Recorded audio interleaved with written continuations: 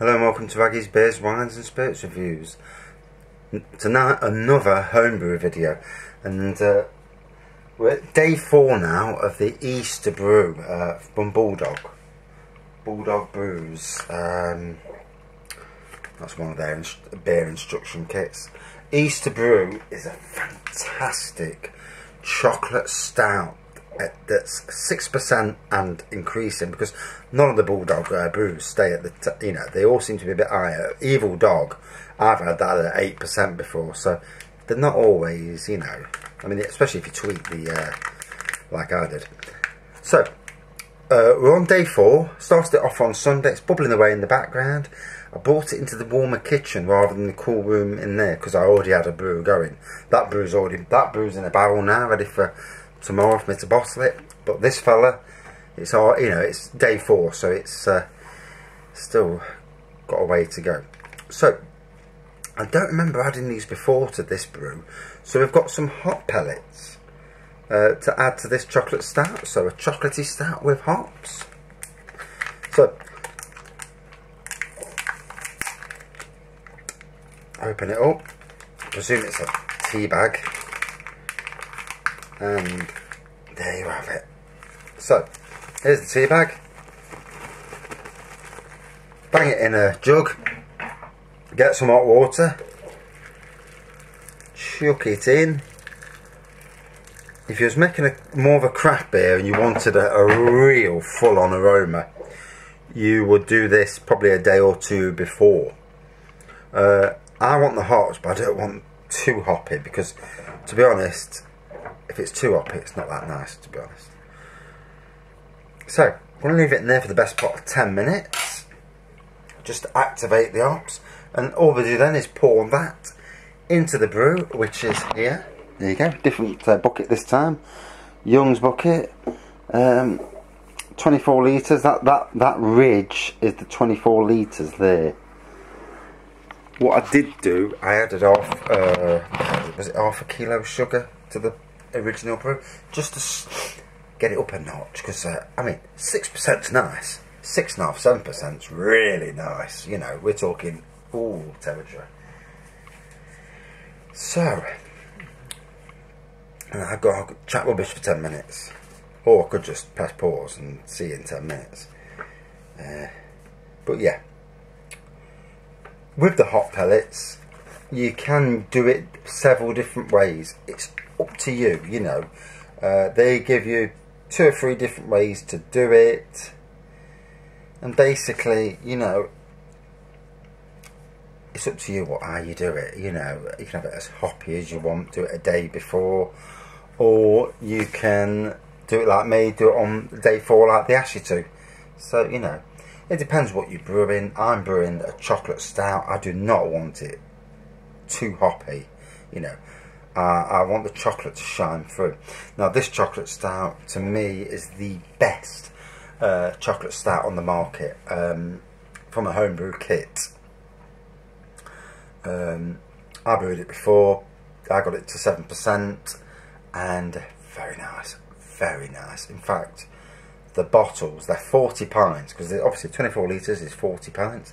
Those 40 pints went down extraordinarily quick. I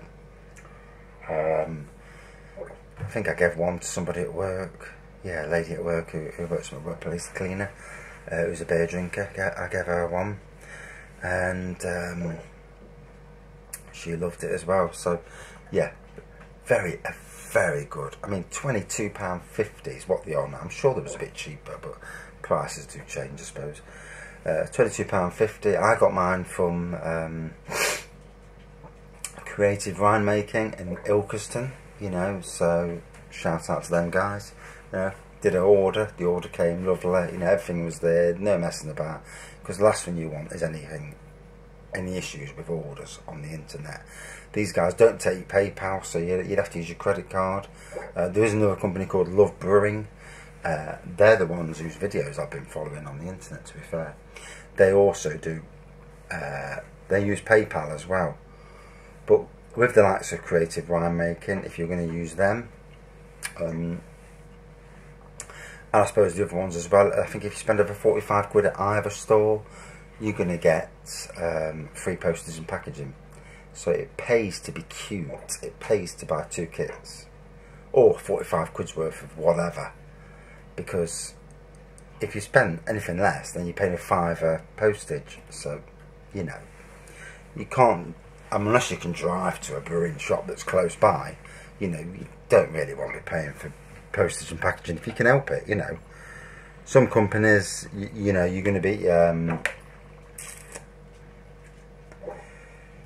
some companies, you're, you know, it could be £60 the threshold. Oh, I will tell you something, the hops don't always smell that nice. It smells like rancid tea to me, but hey, what am I? What do I know? And so, what I'll do, I'll give it a pause, come back in 10 minutes, and then we'll pour it in. So, we're back. It's had its 10 minutes, as you can see. There we go. Doesn't look the most inviting. Smells like rancid tea, if I'm being honest. So the next thing we've got to do is take the lid off the bucket, the fermentation bucket. And we're just going to pour it in, mix it around, and then that's it then for however many days it takes to do its thing.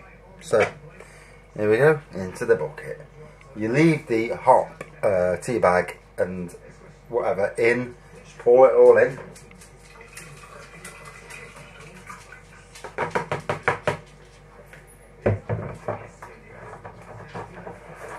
Replace the lid, let me show you. So yeah, there we are, putting the lid back down.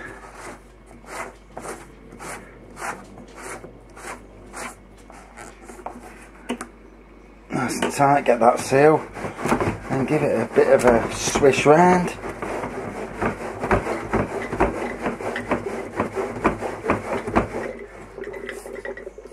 And that's it. Bubbling away like the normal. And well, that's that process out of the way. So the next thing I'll be doing will be draining it, you know, ready for bottling. So, but that'll be, I think we're looking at a week, really, you know, to let it brew. I like to let it brew more than what it should brew, you know, just to make sure it's got rid of all the sugars, because last thing you want is a sugary beer, you know. It doesn't taste nice. I've done it before.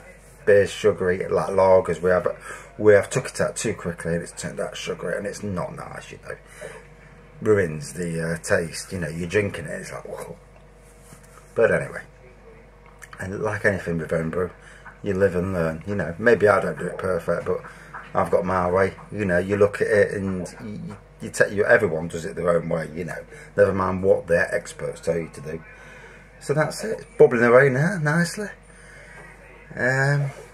So, we'll see you in a few days. Thanks for watching.